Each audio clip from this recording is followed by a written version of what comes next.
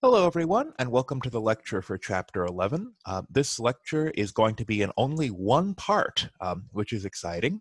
And it's just a chapter for you if you are looking to bring balance to your life, or like Darth Vader, if you're trying to bring balance to the Force. What's also important in the case of equilibrium is bringing balance to the torque as well as balance to the force. And I'm kind of surprised that neither Obi-Wan nor Qui-Gon Jinn nor the Jedi Council talked about the importance of bringing balance to the torque as well as balance to the force. And perhaps that's why the Star Wars prequels turned out as badly as they did, both in terms of the prequels' quality and what the story was for our protagonists. Ouch. Anyway, let's continue on with Chapter 11, Equilibrium.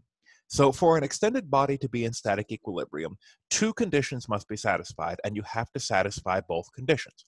The first condition is that the vector sum of all external forces acting on the body must be zero. And it's a little bit easier to think about this in component form. So the sum of forces in the x direction is equal to zero, the sum of forces in the y direction is equal to zero, and the sum of forces in the z direction is also equal to zero. So there's not going to be any net linear acceleration because there is no net force. And the second condition is that the sum of external torques must be equal to zero about any point. So the sum of the torques is equal to zero, and that is for any point along that rotating body, or along that body which may potentially rotate. All right, so not only are you having no linear acceleration, you are also not going to have any angular acceleration if you're dealing with an equilibrium. So we're going to be dealing with circumstances in this chapter where the body is at rest. You could have an equilibrium situation where the body is moving, it's tumbling through space, and it's translating, as long as there is no acceleration, either in the linear or angular direction. However, we're not going to deal with that in this chapter, so we're going to be dealing with something called a static equilibrium, which is, as you might imagine, an equilibrium which is static, meaning that things are not moving. All right. So let's just kind of take a quick sort of brain teaser here. In which case are we dealing with equilibrium conditions? When we're dealing with A here, we're looking at this wheel, and we've got two forces, one of them pointing up this way, one of them pointing up this way, and they're on opposite ends of the circle. And you have a force which is acting through the axis of rotation, and it's acting straight down. Sorry, actually, I read this diagram incorrectly. The axis of rotation is perpendicular to the figure, so it's staring you right in the face, and this force here is acting in the negative y direction, so it's acting straight down. So to recap this correctly, we have a force pointing up, we have a force pointing up, we have a force of 2F pointing down, and the rotation is going to be taking place in this plane, in this XY plane, all right? So we say, are the equilibrium conditions satisfied? First, let's take a look at what's going on with the forces. So you've got a force up, so F plus F minus 2F, and again, if we define our axes as being like this, you know, we've got plus y over here and plus x over here, then we can see that it's two forces going up, two forces going down, therefore the forces are equal to zero. Okay, how about the torques? Well, we have one torque, which is going in a counterclockwise direction, which is going to be the positive direction in this case. And we have one torque that's tending to rotate this in the opposite direction, which is going to be the negative direction. So we have F times L times sine of 90 degrees, so times 1, minus F times L sine of 90 degrees, also 1. So FL minus FL is going to be, you know, one going this way, one going this way, plus 2F times 0. And that's because this force is acting directly through the center of mass, and it's acting parallel to the radius. So it's 2F sine of 0 degrees, which is 0, and that's going to entirely equal 0 because, again, the force is parallel to the radius. That means that it is not exerting a torque. So FL minus FL plus 0 is 0. So this is an example of a static equilibrium. How about this second example down here? Let's first take a look at the forces. Well, you got one force that's pointing up and one force that's pointing down. And however you want to define your axes, one of these forces is going to be positive, one of these forces is going to be negative, so the force is 0. But what about the torques? Well, this force is rotating the wheel in this direction. This force is rotating the wheel in this direction. That's the same direction. These forces are going to be additive. And because both rotations are happening in the clockwise direction, I'm going to refer to them as a negative torque. So negative FL minus FL is not going to equal 0, again, assuming that this force does not equal 0. So the torques do not equal 0, and therefore, this is not in equilibrium. Right? How about a third example where we have a force of F and a force of 2F, but they're acting at different distances from the center or from the axis about which this thing rotates. So if we take a look at the torques, we have F times L going in this direction and 2F times 1/2 L going in that direction. So the torques actually balance. You end up with a sum of 0 torque. However, the forces definitely do not. You've got a force going in this direction. You've got a force going in this direction. So it's F plus 2F, and that does not equal 0, assuming that you have a non-zero force. So what exactly is going to be happening here? It's going to travel like a hockey puck. It's going to slide, but it's not actually going to spin. And the acceleration is going to be in the linear direction as opposed to any sort of spinning.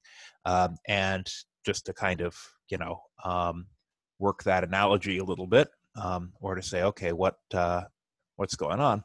Here, what we have is the wheel will begin spinning, but it will not be translating. Whereas in this first, in the actual equilibrium condition, you will neither spin nor rotate. You will neither spin nor translate this wheel. Okay? So we've seen what an equilibrium is, and we've seen what an equilibrium isn't. How do we use that to actually solve some problems? So think about the setup and execution of these sorts of problems, and we're going to do 3 examples to show you what this looks like in action. First is to sketch the physical situation and identify what body in equilibrium is the thing that we actually want to analyze. Then you should draw a free body diagram and a rigid body diagram showing all forces acting on the body. What do I mean by a rigid body diagram? Well, we're going to see things like rods, and you're having a force on one end of the rod and you're having a force on the other end of the rod, and these forces might tend to rotate that rod in one direction or the other.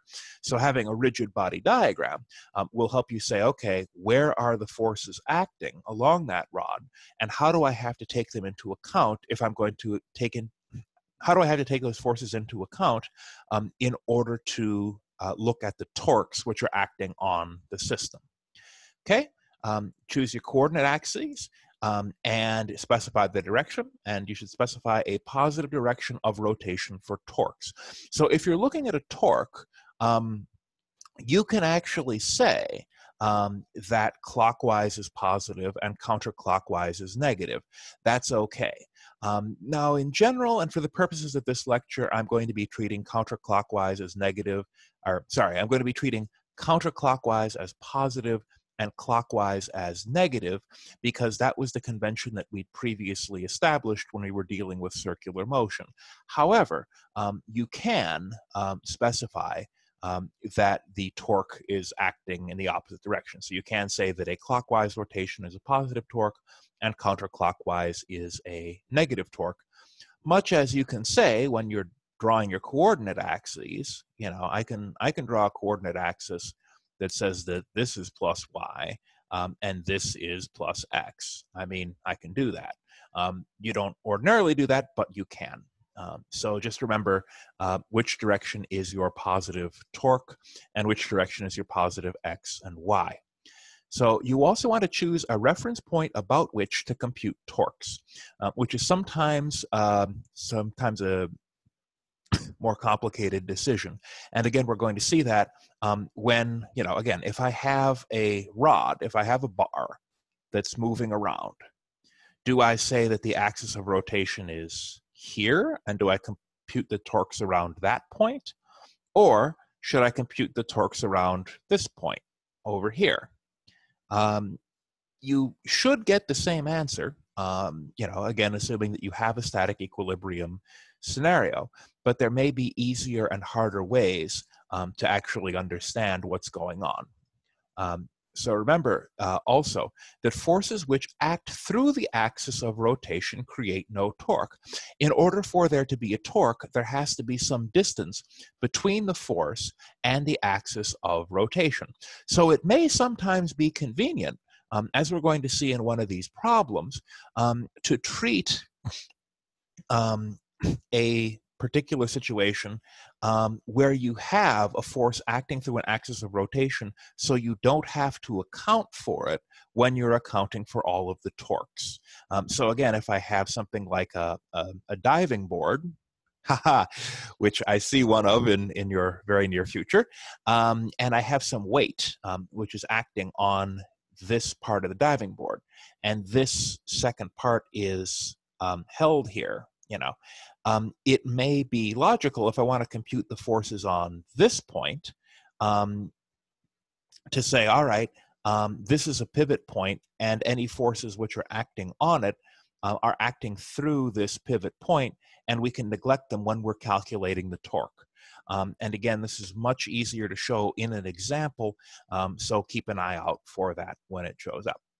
Okay, and note that you can choose the axis of rotation wherever you want. So you just have to remember that in a static equilibrium scenario, no matter which axis of rotation you're choosing, the net torques will have to add up to 0.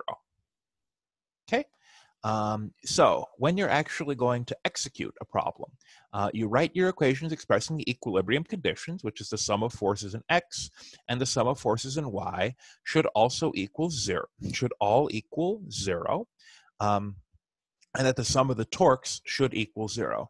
And remember that these are all going to be separate equations, and all of the conditions have to be satisfied for a static equilibrium to be in place. You can compute the torque of a force by finding the torque from each component separately. So let's say that I have some rod here. I got some beam, and I'm saying, all right, what is the torque of this force? Well, I mean, you can use the angle here if you want. Or you also can say, I'm going to take this force F, and I'm going to split it up into its components. So we've got, ooh, that's not a good color. We've got like we've got Fy, and we've got Fx.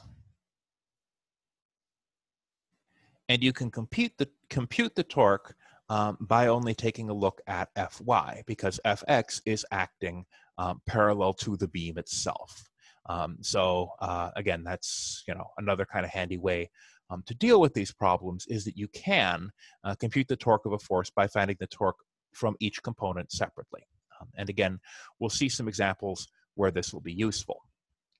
To obtain as many equations as you have unknowns, you may need to compute torques with respect to 2 or more reference points. And by reference point, I mean an axis of rotation. As again, we're going to see, if you want to find the force about 2 points, and you have, again, this diver or something which is hanging off of this beam, you can actually compute the torque about this point in the middle and this point at the end. And that will let you solve for all of the forces that are acting on this system. There also are sometimes easier ways to do this where you don't have to compute around 2 different axes of rotation, but this is something to keep in mind if you're hunting for additional variables to plug into your system of equations. Remember that you can choose different axes of rotation about which to compute the torque. Also, if you have time, check your results by writing the sum of torques is equal to 0 with respect to a different reference point, and you should get the same answers. Again, the net torques in a system equaling 0 is independent of where you are rotating. So if you've got, if something's rotating in this system somewhere about some kind of axis, you no longer have a static equilibrium. So that's kind of a good sort of double check. And we'll do sample problems shortly after we learn one new concept, which is the concept of center of gravity. So when we're dealing with a weight, again, we're dealing with some sort of pencil or something which is falling, we can treat a body's weight as though it all acts at a single point. And that is the center of gravity. This is very similar to the concept of a center of mass, where we have previously talked about translational motion and treated certain forces as though they're acting through the center of mass. And when you're dealing with the force of weight, and that weight is acting through some central point, that's acting through the center of gravity. Now, if we ignore the variation of gravity with altitude, the center of gravity is going to be the same as the center of mass. So weight can be treated as though it is acting entirely through the center of mass and through the center of gravity. There may be some, strange exceptions. So I'd imagine, I'm not entirely sure, so maybe don't quote me on this. Maybe somebody at NASA can actually chime in here. If you're looking at, say, orbital dynamics, or you're looking at how satellites orbit or something like that, you may have to treat center of gravity and center of mass as different. But for the purposes of this course, center of gravity and center of mass are one in the same. Okay, so to be in equilibrium, a body supported at several points must have its center of gravity somewhere within the area bounded by the supports. So if you have a car on a curve or something like that, and you've got this thing on a slope, the weight acting through the center of gravity has to be between these areas of support, so that the support can do kind of a countervailing torque, if you will. So this weight here, we can imagine, is tending to rotate the car in this direction. And to counter that, or sorry, actually, it's tending to rotate the car in the, it would be tending to rotate it in this direction, meaning that you have to have some countervailing force, such as from these wheels here, which would be tending to rotate it in the opposite direction. All right. However, if the weight is outside of this area of support, so if the thing is banked too steep and you have the center of gravity outside of the area of support, then the car is going to roll. You can't actually have enough countervailing torque to prevent that from rolling. And in general, or not in general, in life, the higher the center of gravity, the smaller the incline needed to tip the vehicle over. So we have here a high center of gravity, and we have this area of support, and the center of gravity is outside of that area of support, so this truck is going to roll. Okay, so generally you want a low center of gravity, and you need to make sure that the center of gravity is within the area of support in order to prevent something from rolling, and therefore to have that thing be in equilibrium. Right? So we're going to do 3 sample problems for static equilibrium. Get comfortable. So this is going to be a bit of a trek, but I think you're going to find that the results are actually really kind of cool. So in this first one, we have a uniform beam of weight W sub m and length L hinged to a wall at one end. So it's hinged to a wall here, and supported by a cable at the other end. So we have this cable, and it's basically keeping this thing supported. The cable makes an angle theta with the beam as shown, and a sign of weight, a sign of weight W sub s is suspended from the end of the beam. So we have here a sign, and you basically have a sign which is hanging off of some sort of a supported beam here. We're asked to find the tension of the cable and the force exerted on the wall end of the beam, so the forces that are acting here, if the weight of the beam itself is 38 newtons, if the weight of the sign is 60 newtons, if theta is equal to 30 degrees, and if this length L is equal to 10 meters. Okay, so let's go ahead and just kind of do a quick rundown of what we know. So first thing we want to do is draw a free body diagram with a coordinate system and draw force vectors at the point and angle where they are applied. So we're just going to consider what's going on with this beam here. We're also going to take a quick note that the height of this particular wall is 5.77 meters because this is 30 degrees. So you can find this by using the tangent inverse. So this is opposite over adjacent. So tan inverse of 30 degrees will equal opposite over adjacent. This is x, and you can solve for x. All right. Then let's draw in all of the force vectors which are active here, or which are making a difference on this particular beam. And we actually have 3 potential axes of rotation. The first axis of rotation is basically, this is the hinge here, and the force from the wall is potentially rotating what's going on, or potentially rotating it at this pivot point. The second axis of rotation number 2, is we have the weight, which is tending to pull the rod downward, and we have the tension, which is going to be tending to pull this thing upwards.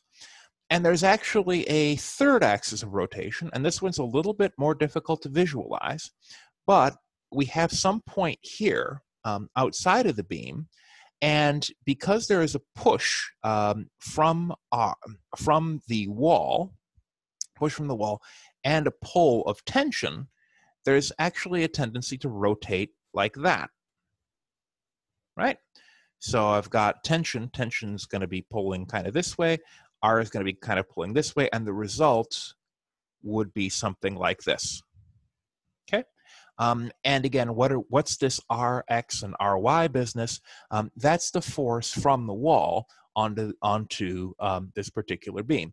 So when you have a beam which is going ka-chunk here, and it's being held in place by a tension, and it's being pulled on by this weight, as you can imagine, this is compressing the beam into the wall. And because forces happen in pairs, as you compress into the wall compresses back at you, and it compresses back at the beam. And that's actually going to have 2 components. There's going to be an X component, which is holding this outward, and then there is a Y component, which is going to be counteracting the weight, as we're going to see. So that's where this Ry, Rx comes from. We've explained the 3 axes of rotation. We've got tension. Tension's acting at a 30-degree angle. And we have 2 different weights which are happening here. Now, the first weight is obvious. That's the weight of the sign. That's 90 newtons. And this 90 newtons is acting at the very edge or the very tip of this beam. So we've got something and it's hanging, on this beam. Okay. And then we also have the weight of the beam itself. What's that going to do? Well, because the center of gravity and the center of mass in this case are the same, the weight of the beam is acting through the center of mass. And if one of the ends is fixed, that's actually going to tend to be a rotating force or a rotating weight. And well, let's see. Yeah, as you can see, the weight of the pencil has caused it to rotate. And maybe I can stop cheating with my fingers, but we have to account for the weight of the bar itself. Okay. All right. So let's apply both conditions of equilibrium in component form and see what happens. See if we can solve for tension and for Ry and Rx. And once we've solved for these individual components, we will then have a vector of the force of the wall that's acting on this beam. All right. So let's first take a look at axis of rotation 2 and the torque equals 0 condition in order to solve tension. Why would we be wanting to do that? Well, of these 3 different axes of rotation, the tension is acting through axis of rotation number 1. So the contribution of tension to torque about this point, about axis of rotation number 1, is going to be 0. We could go through axis of rotation number 3, but that looks kind of complicated, doesn't it? The simplest thing is to just go through axis of rotation 2. So we've got a tension. The tension is going like that, to our particular beam. This is our pivot point, and it looks like it should be fairly straightforward to determine the torque of tension on that particular beam using that particular reference point, using that particular axis of rotation. Okay, then if we're going to take a look at axis of rotation 2, we also have to consider what other forces may be causing a torque. So what are the forces that are causing a torque with axis of rotation 2? It's not Rx and it's not Ry because those are acting through the axis of rotation. So remember how I said you can pick the axis of rotation so it's convenient, and it is awfully convenient that we can just disregard these forces in this axis of rotation. So we've got a force of tension, which is tending to rotate the beam this way. We have the weight of the sign, and that weight of the sign is tending to rotate the beam this way. And we've got the weight of the beam itself acting through the center of mass, and that's tending to rotate the beam that way. Okay, so let's just continue saying that a counterclockwise rotation is a positive rotation and a positive torque. So I'm going to define this rotation as positive tau. Okay, and so the weight of the beam going in this direction is going to be negative, so that's negative WB for weight beam. The torque of the sign is going to be negative, so it's negative torque from the weight of the sign, plus the tension times the length of the lever arm times sine of 30 degrees. So this would be torque of tension. And I just made the substitution here. So it's tension times the length of the lever arm, and this lever arm from here to here is 10 meters. 10 meters, okay? And then sine of 30 degrees, and this is the formula for torque. Okay, so how about the torques of the weight of the beam and the weight of the sign? Well, let's just erase this, make this a little more clear. And let's erase that. What we've got is this 38 newtons again, is acting through the center of mass. This distance is going to be 5 meters.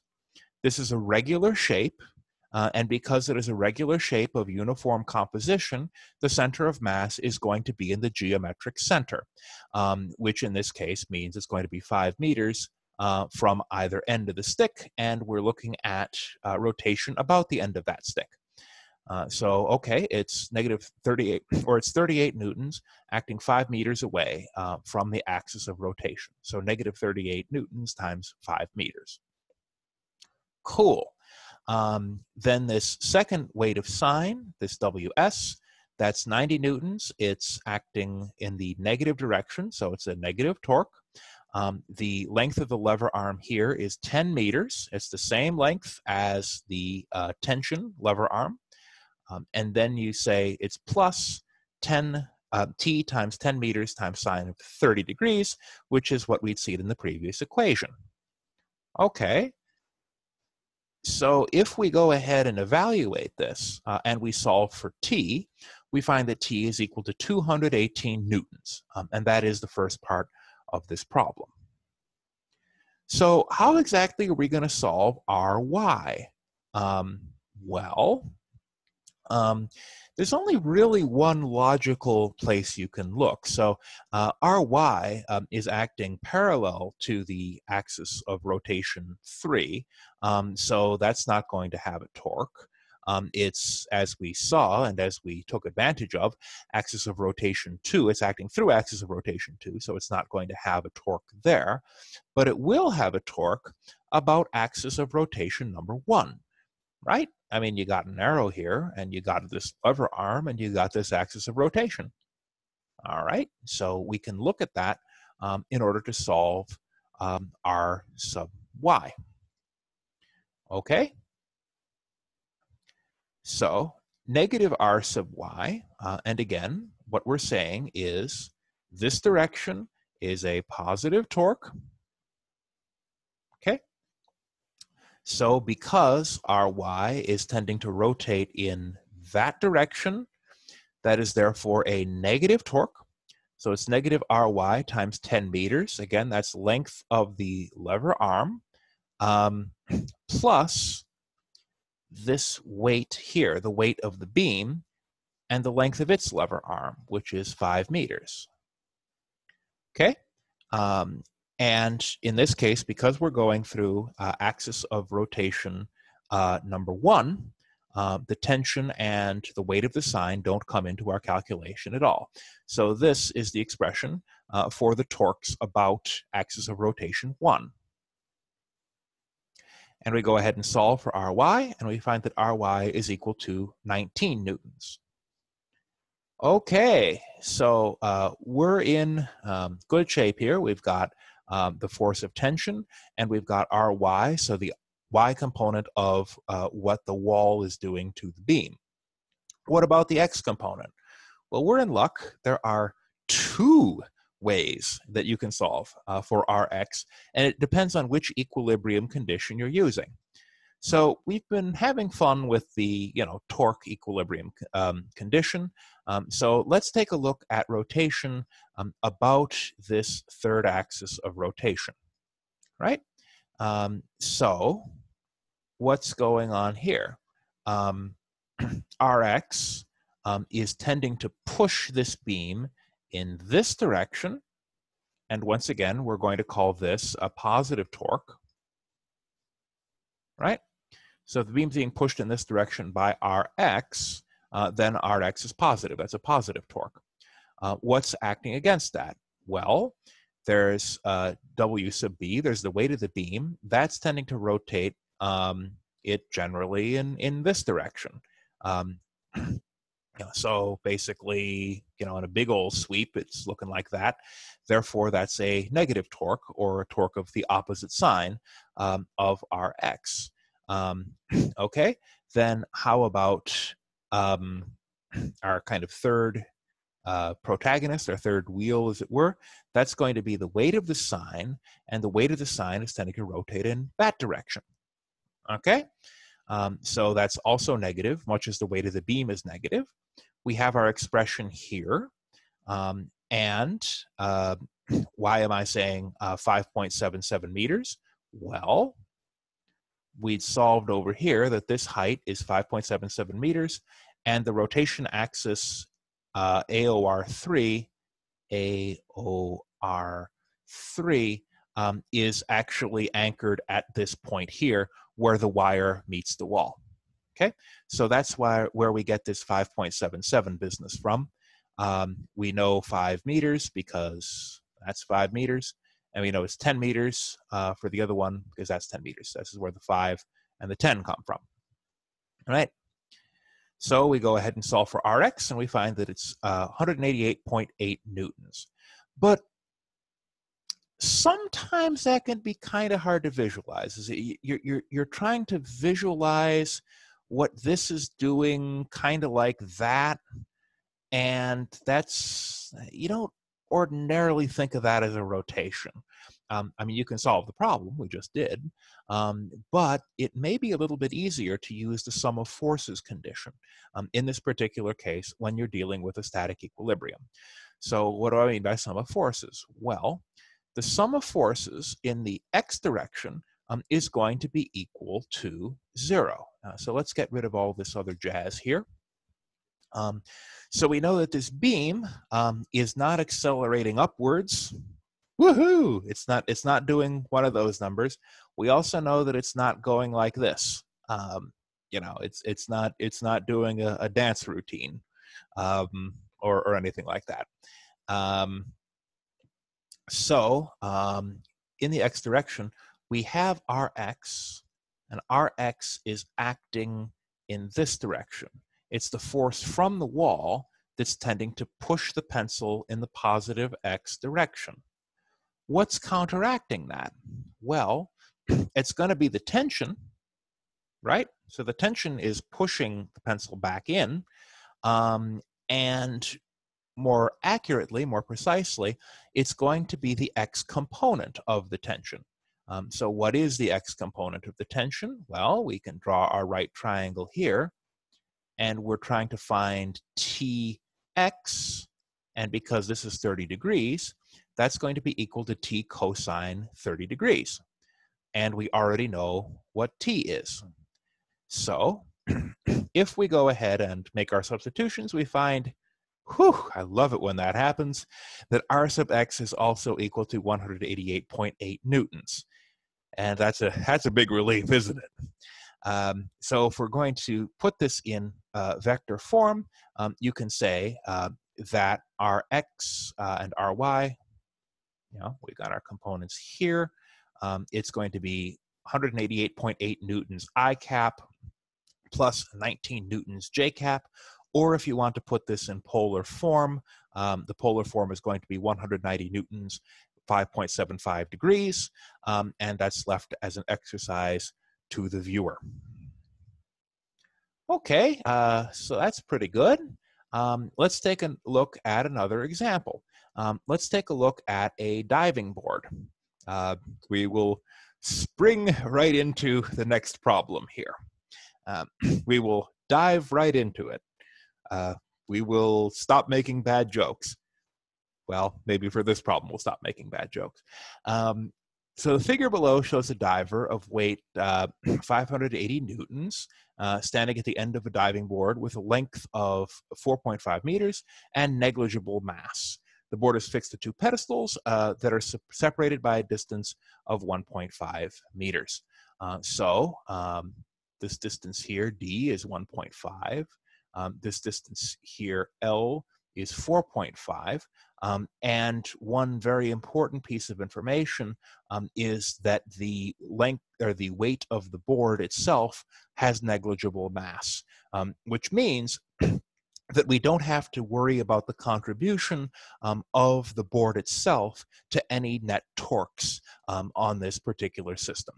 So we're basically saying, okay, relative to the weight of the person, we don't have to worry about the weight of the board. Okay, and therefore we don't have to worry about the weight vector of the board. So we're asked, of the forces acting on the board, what are the magnitude and direction, up or down, of the force from the left pedestal and in the right pedestal and which pedestal is being stretched and which pedestal is being compressed. Okay, so first thing we want to do is we have pedestal 1 and we have pedestal 2, and these are both potentially rotation axes. And so I've marked them as, red circles here. We have a weight, which is acting on this board, and as you're noticing, likely generating a torque. We're rotating the board. Okay, so to solve the force on point 1, let's use point 2 as an axis of rotation. Let's just say the rotation's happening here, and therefore we can neglect any forces that are acting on point 2 just for the moment, because that's our axis of rotation. So we've got some force here. It's kind of as a teeter-totter. We're saying that's point 2, where my fingers are, and there's a push from the weight, and that's tending to rotate this way. Okay? But because we're told that this is at a static equilibrium, and I'm pushing down this way, there must be some countervailing force that's pushing here to counteract the weight here. Okay? So some of the torques around point P2 is equal to 0. And in vector format, just to show what I was showing with the pencil, we have force 1 pressing down on point 1. Okay? So now all we got to do is evaluate. So there's force F1, and it's acting with a lever arm of 1.5 meters, 1.5 m. And then the lever arm of the weight is going to be, remember, this entire length is 4.5. So the length here, just between the weight and the second pivot, is going to be 3.0 meters, because 3.0 plus 1.5 is equal to 4.5. Okay? So that's what we've got going on here. We know that it's all equal to 0. We are given the weight. Now all we've got to do is find force 1, and force 1 is 1,160 newtons. Okay, so that's pretty cool. How do we solve for this second point, or the forces that are acting on this second point? 2 ways to do this. Either you can say, all right, we're going to be dealing with P1 as a pivot point, and so what's happening here, in that case, we have our pivot point, we have a force going down, and counteracting that force somewhere here in the middle, you're going to have a force pulling up. Okay? So there's a force pulling up to counteract the force pushing down over here. You can do that. That's what you're doing when you're shifting the pivot point. And then you can disregard force 1 because it's acting through the pivot point. Or you could remember that the sum of forces in the y direction is going to equal 0. So the pressing down on one end of the beam here and the pressing down of the weight on this beam here, let's pretend that this doesn't rotate. We've got forces on both ends of the beam. That has to be counteracted by some force in the middle, which is pushing up. Okay? Because again, this is not translating up or down, and it is not rotating one way or the other. All right? So sum of forces in the y direction is equal to 0. And so that force, we've got, again, pretend this doesn't rotate for a moment. Force 1, weight, force 2. Force 2 is pulling up in this case. And that's going to be pulling up at this P2 pivot point. Okay, so 0 is equal to negative F1 minus W plus F2. And kind of implicit in all of this is the fact that I've defined my axes this way. So I'm calling this plus Y, and I'm calling this plus X. And that explains what the signs are here. We calculated what force 1 was in the previous slide, which is 1,160 newtons. We know what the weight is because it's given, and therefore F2 is going to equal 1,740 newtons in the positive direction. How about that kind of third part of the question? What's being stretched and what's being compressed? Well, basically, you have at this pivot point a lifting, which is happening. So this is actually a stretch. It's a stretch around pivot point 2, and it's a compression. It's kind of a crushing downwards on pivot point 1. And actually, you can kind of demonstrate this. It's easier to feel it, really, than to describe it. Live long and prosper. Anyway, if you kind of place your fingers underneath this particular pivot point, if you kind of squeeze downward, you'll note, if you're squeezing downward on both sides, you're going to feel a slight lifting at this second pivot point. You're going to feel a slight lifting.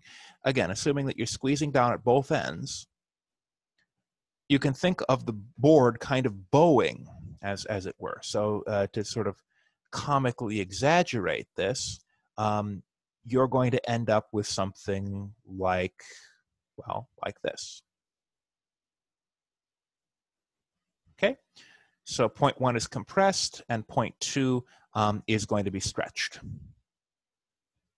All right. So finally, let's take a complicated example where we have a crane shown in the diagram made up of a strut and a restraining cable. The strut is uniform with a length of 6.0 meters and a mass of 85 kilograms. So in this case, the strut does not have a negligible mass, and we're going to have to take a look at the behavior of the weight through the center of mass. Okay, and I'm going to let Professor Barbour draw in the arrows for us here.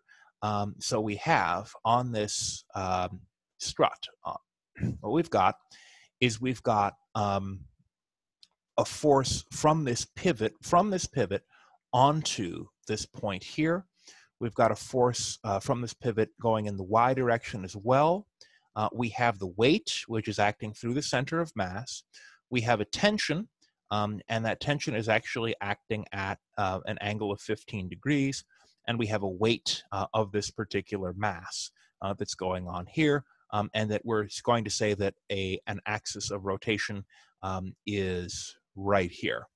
So how do we know that this is 15 degrees? Well, this is 45 degrees, and so this angle here is going to be 180 minus 45. Okay. Once we solve for this angle, we know that this angle is 30 degrees. So if we end up with this angle here plus 30 degrees plus this, that all has to equal 180 because this is a triangle, right? So that's what gives us this 15-degree bit here. Okay. And then we've also defined our axes as plus y and plus x thusly. And we've also defined positive torque as torque that's going in this direction. All right. So let's go ahead and give this a shot. So first thing that we've got to note is that the tension, the torque from the tension is going to be rotating in a positive direction. So again, here we've got our thing. Torque is pulling, or sorry, tension is pulling generally in this direction, which is a positive torque, which is how we defined it. The load is pulling in this direction, and that's applying a negative torque. And then the weight of the strut itself is also tending to move in this direction, which is a negative torque. And we know that all of these things together have to equal 0. So let's go ahead and plug in. Tension times 6 meters. Where do we get the 6 meters from? The strut is uniform. It has a length of 6 meters. So T times 6 meters times sine of 15 that's the lever arm times the sine of the angle times what the force is, minus the torque of the load. So that is 150 kilograms times 9.8 meters per second squared, because it's a weight, times 6 meters. That's the length of the lever arm, and sine of 45 degrees. Where do we get sine of 45 degrees from? Remember, this is a right triangle, we've been told. This is 45 degrees, and therefore this has to be 45 degrees. All right. So we're, in good shape here. And then finally, the weight of the strut itself is 85 kilograms. That's what we're told the mass of the strut is, times 9.8 meters per second squared. Again, this is happening on Earth, and we're finding a weight, times 3 meters. Why 3 meters? Because, once again, the center of mass is in the middle of this uniform strut. So center of mass will be in the middle. That means it's going to be 3 meters there, and then 3 meters to the end of the rod, times sine of 45 degrees. That's the angle of action. And this whole mess is going to be equal to 0. Okay, so we solve for t, and we find that t is equal to 8,004 newtons times meters over 6 meters times sine of 15. And the tension is equal to 5,154 newtons. And now we're asked to find the direction of the force exerted on the strut by the pivot in the arrangement. So I'm going to get rid of all of this other business. We're being asked to solve for Rx and Ry. So remember, as this whole thing is moving around, this pivot where my fingers are, that's going to be exerting a force on this strut. All right.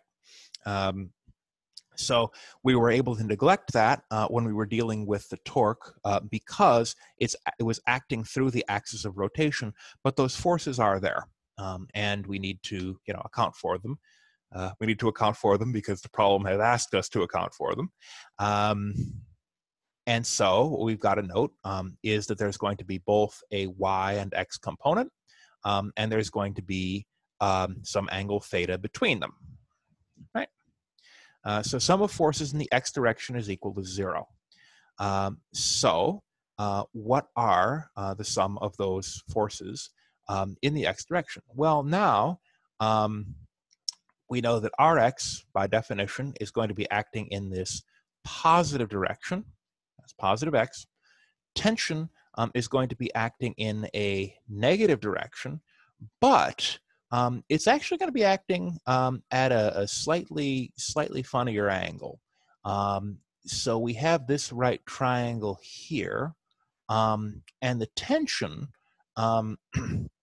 is actually going to be acting across this angle, or if we're going to split tension into x and y components, we've got to basically split this here into x and y components.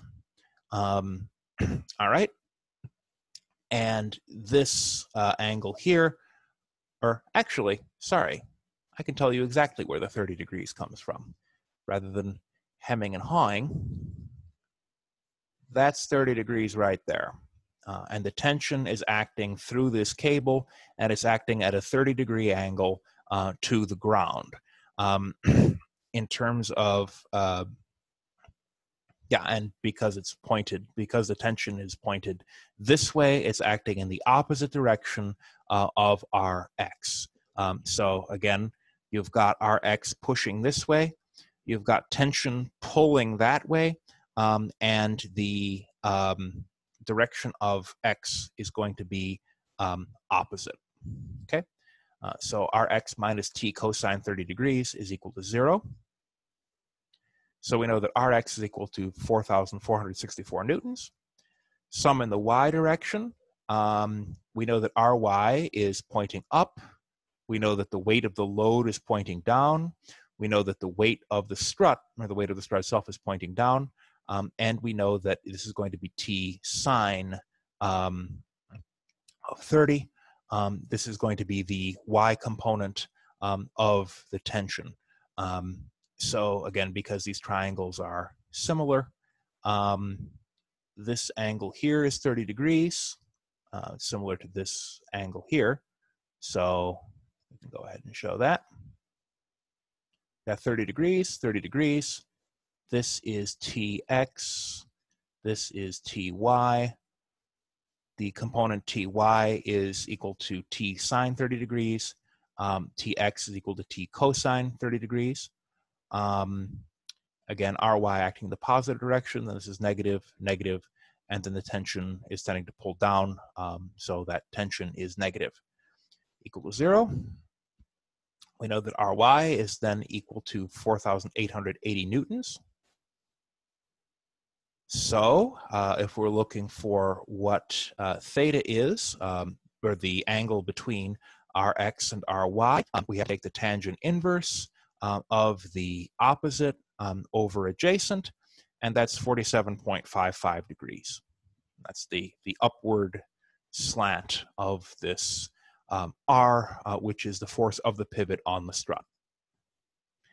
Okay, so that's, I think a really kind of cool concept and a, introduction to the idea of static equilibrium.